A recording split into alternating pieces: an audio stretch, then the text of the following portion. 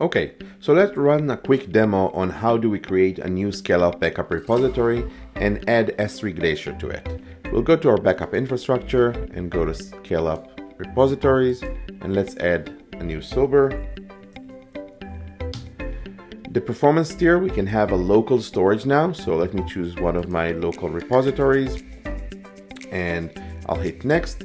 Ignoring the placement policy right now, but you can see that we have an archive tier added even though the local repository is not S3. I can skip completely the capacity tier here. I don't need that for object storage if I don't want to. And now I can go to archive tier and add GFS backups that will go into S3 Glacier. I don't have an S3 Glacier repository yet, so let's just quickly add that. Amazon S3 Glacier. And I'm gonna choose from my existing credential, and I'm gonna then choose my region, my bucket, and then my testing, my folder that I want to use. And this is not an immutable bucket, so I'm not gonna check this one. Now I have the ability to choose the storage class based on my need between deep archive, flexible retrieval, and instant retrieval. And I'm gonna configure a helper appliance in case I'm gonna use this Glacier repository later on with something that is running on S3.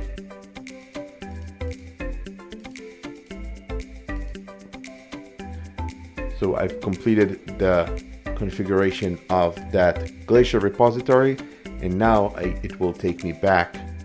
Once I hit finish, it will take me back to my SOBR. So in the SOBR, I have this populated now. Two things. One is I need to make sure I know when I want to move that GFS, those GFS into the Glacier repository. So let's say 1, so when the GFS is 1 day old.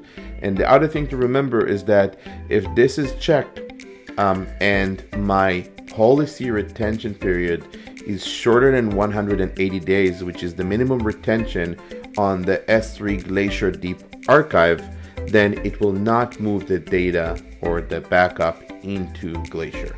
So make sure you know that. And that's it. I click apply. So I've created my SOBR, and in a few seconds it will be created, and I can go now and create my backup policy that will use this SOBR and will move data into Glacier. So let me add a Linux computer here and quickly so I'm going to add that Linux computer that I have running on this environment. I have that credential pre-populated from before. I'll hit next.